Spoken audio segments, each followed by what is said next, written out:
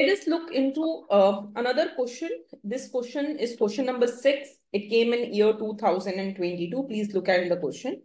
It says, during a surprise check by Railway Squad, it was found out that 510 out of 4850 travelers were caught without valid ticket. The average penalty collected from 510 person is 300. If the standard deviation of penalty is 350, construct a 90% confidence interval for the mean penalty. 90% confidence interval for the mean penalty. Let us try to see this question. Beta, the sample size is given to you as 510, whereas that's from the bigger size. So you're finding that 510 people are without ticket out of 4850. You also find out that the mean size, the mean penalty that they have given, the average penalty that they are giving is 300.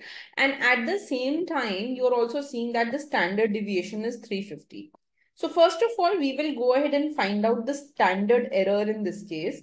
The standard error can be written as standard deviation by root n into capital N minus n upon n minus 1. So our bigger size from which this sample is collected, that is 4850. So 4850 minus 510, it goes ahead and it gives 4340. So here in the numerator, I will have 4340 and in the denominator, I will be having 4349. Right?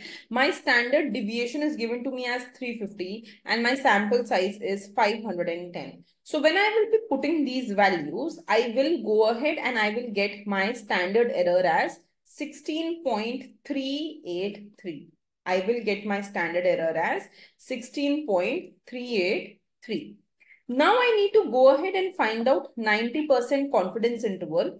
In order to go ahead and find 90% confidence interval, I will go ahead and do x bar plus minus standard error into the value of z at 90%. So the value of z is 1.645. The standard error is 16.383.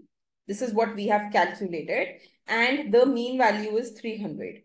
So when we will be going ahead and we will be putting these values, we will go ahead and we will get the confidence interval to be 273.05 to 326.95. And this would be our confidence interval, right? So this is the answer to this question.